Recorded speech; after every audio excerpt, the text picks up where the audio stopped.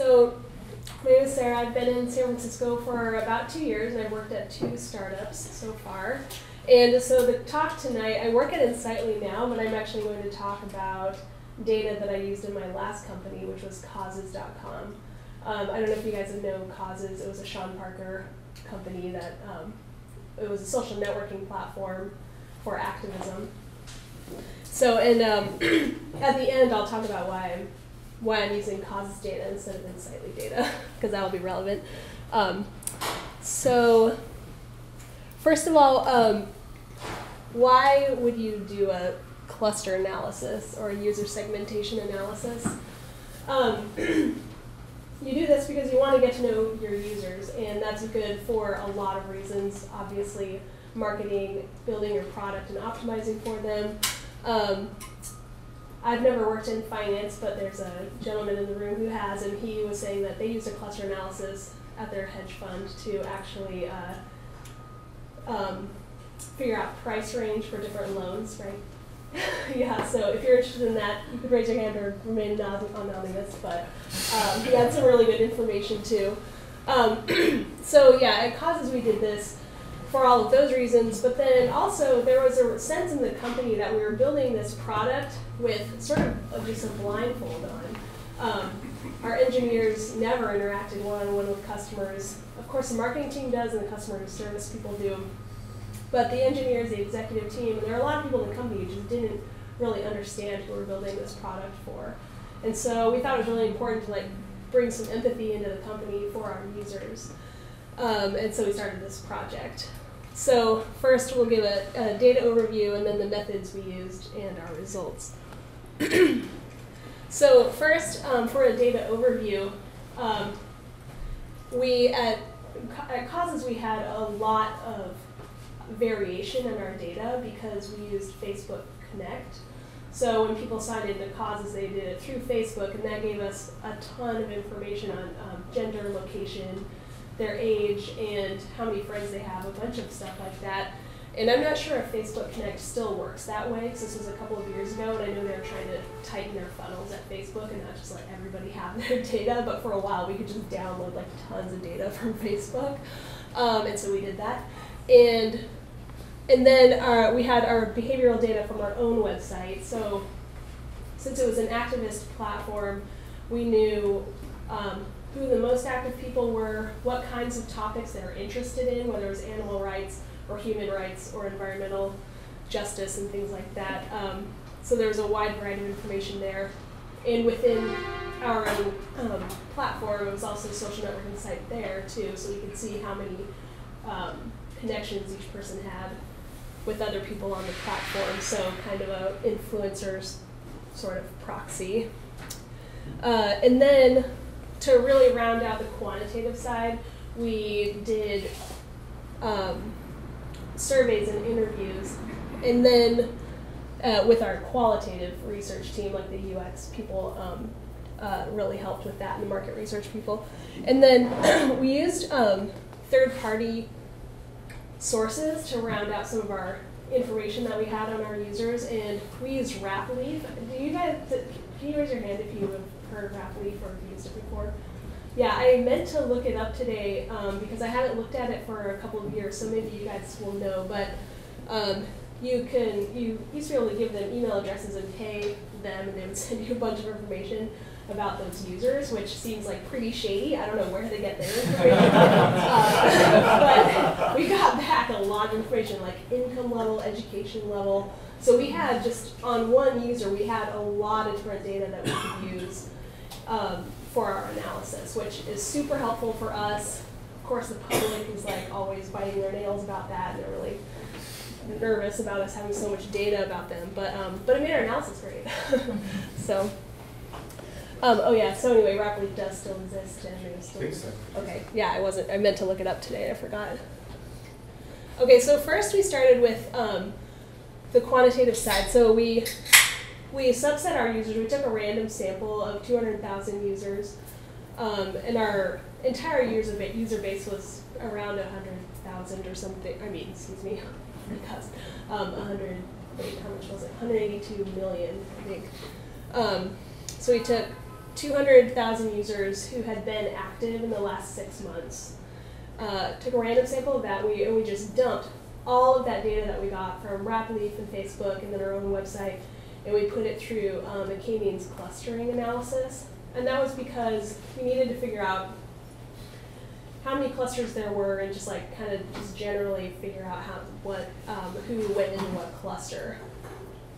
And one thing about k-means cluster analysis is a lot of people do an elbow test, what's called an elbow test, to figure out how many clusters there should be. And so I'm just mentioning that quickly in case you want to do a k-means. It's also helpful to look up an elbow test because it basically tells you for each additional cluster you have, how much more information is gained in that cluster. And so the line will actually, at the elbow of the line, is where you say, okay, like 4 clusters is kind of where we hit our maximum. Each additional cluster is not going to give us that much more information, so you want to stop at that elbow. So, so first we ran it through, and we figured out that about 6 clusters was our optimized cluster analysis. And once you have everybody split into a cluster, you assign them that cluster name, and then run it through a decision tree and use a random forest is what we used. There are a couple of funny things about random forests. I mean, the pros of using random forests is they're really easy, and you can look them up online, and it's quick, and it can do the job very quickly. But they have a thing called importance that I haven't really been able to find a good definition of. So if anybody here has one, raise your hand and let me know. But essentially, the k-means clustering, you're figuring out how many clusters you have, and then your decision trees, you want to know which variables are the most important for predicting who goes into which cluster. So, so you look at the importance of this random forest.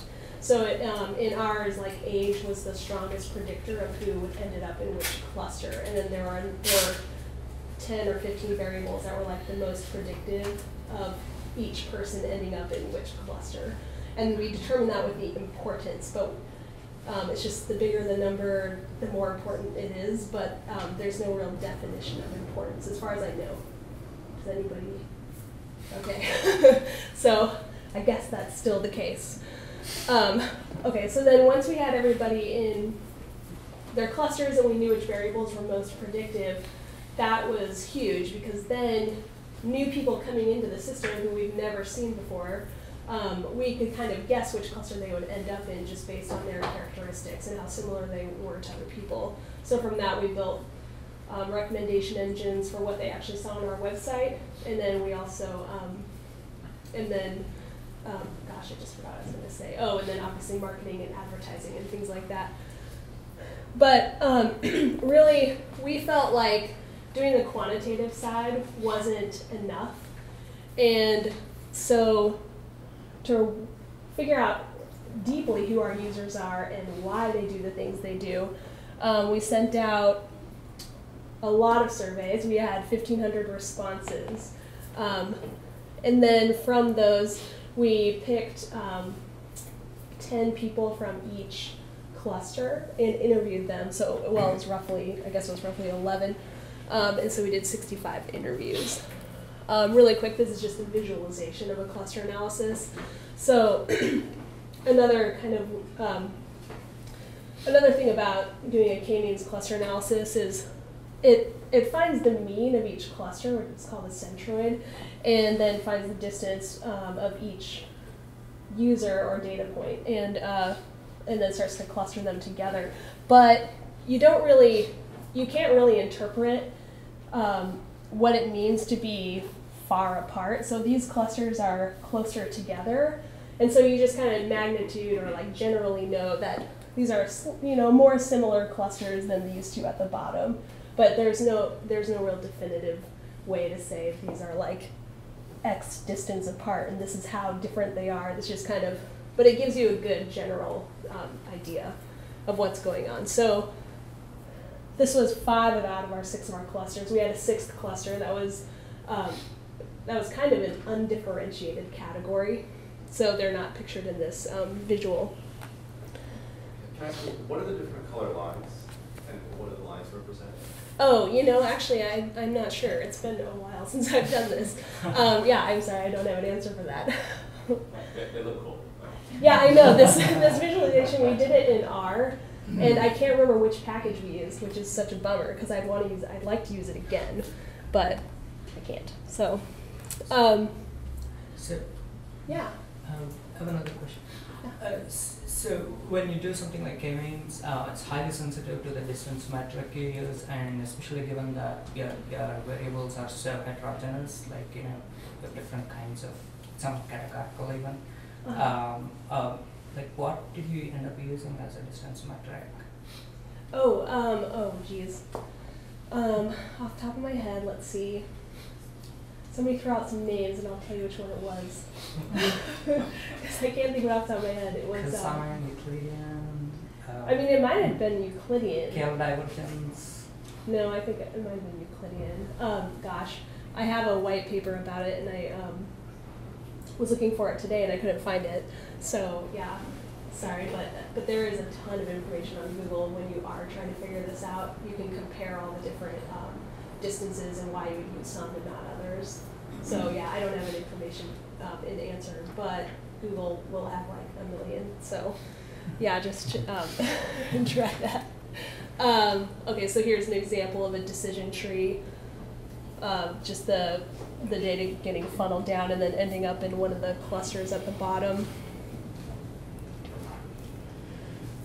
So then for the surveys and interviews, we had our market research team and the UX team go out, and they really hustled. I mean, I thought the quantitative side took forever, but they really put in a lot of work. So, understanding why people use your product, and what, we really want to know, what do you do beyond like our product? Like, what's your day-to-day life like? Like, how do we really fit into your life?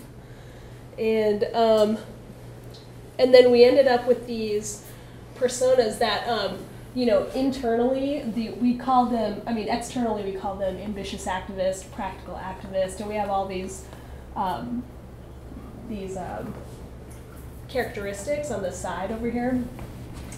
But internally, we actually drew pictures. Like, we had an artist who worked with us, and he actually drew faces, and we gave them names. I think the self-assured millennial, because they're mostly male and they're young, we call them Zach. And these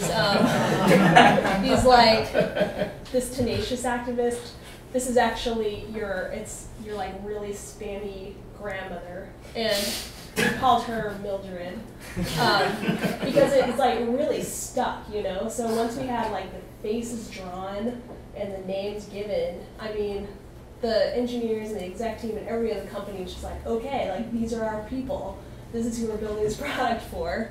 So it was really helpful to be able to talk about our users and their needs, and to have everybody really understand. So,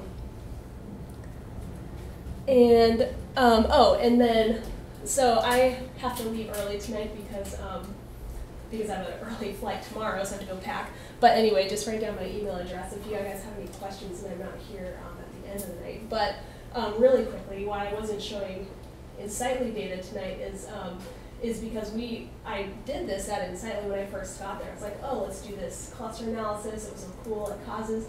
But one thing is you can't really do a cluster analysis if your product doesn't have a lot of variation in like what your users can do.